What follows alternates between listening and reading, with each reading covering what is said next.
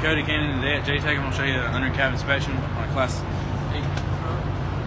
First thing you want to do is you want to just start from the front of the truck back.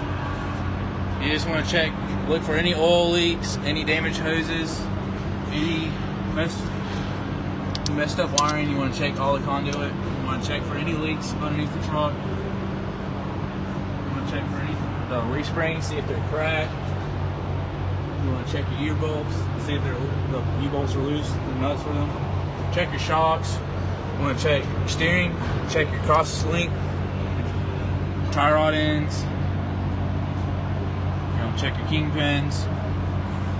You can check, this one is not drum brakes, this is disc brakes. You want to check your brake linings. You want to check your air lines, make sure they're not cracked or cut, no dry rotting. Make sure all your grease fittings are in. You want to make sure all of them are greased.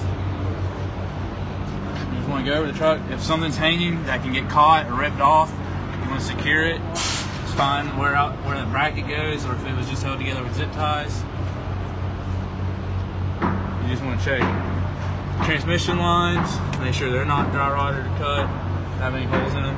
Check all your air lines. Coming back here, check your drive shaft, your U-joints, make sure they're tight, make sure there's not much play. Then you want to check your brackets and make sure like nothing's getting tangled up or can get wrapped around your drive shaft. Check all your air lines to your tanks.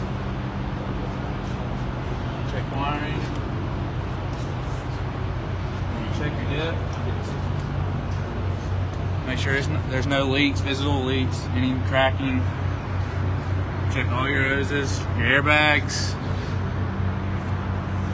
You want to check your truck leveling valve. If you see anything that can get caught, ripped, or broken, you want to fix or note it down. Check your U-joints or your ear bolts. You want to check the nuts, see if they're tight. Check your brake linings back here. Check all your brake pans, your slack adjusters, any hoses, see if there's any dry rot or cracks. Check your leaf springs again. Check your shocks. Make sure all your wiring's plugged in. Make sure there's nothing unplugged. And that's how you do a visual inspection on a semi.